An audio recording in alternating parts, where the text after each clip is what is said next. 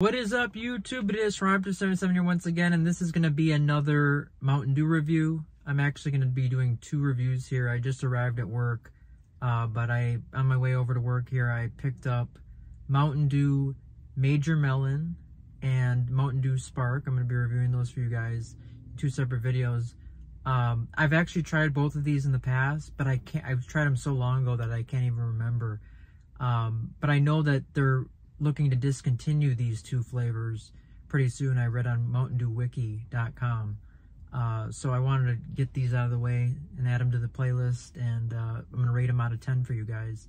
So I'm going to do Mountain Dew Major Melon first, and then in a separate video after this I will be doing a Mountain Dew Spark. So hope you guys enjoy. Okay, so we got Mountain Dew Major Melon here. I'm going to get it out of the bag. Mountain Dew Major Melon.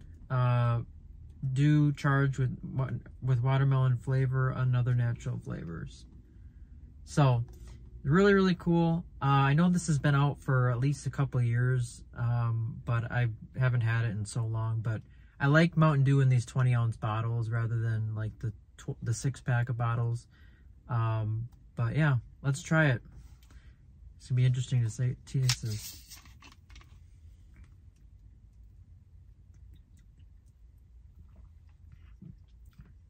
Ooh, yeah, this is how I remember it.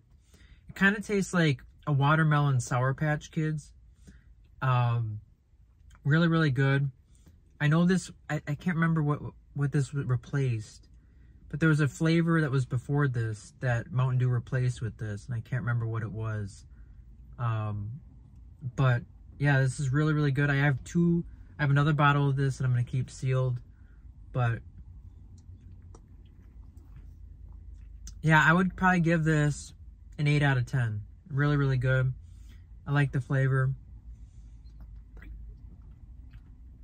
Really good. But yeah, I hope this review is helpful for you guys.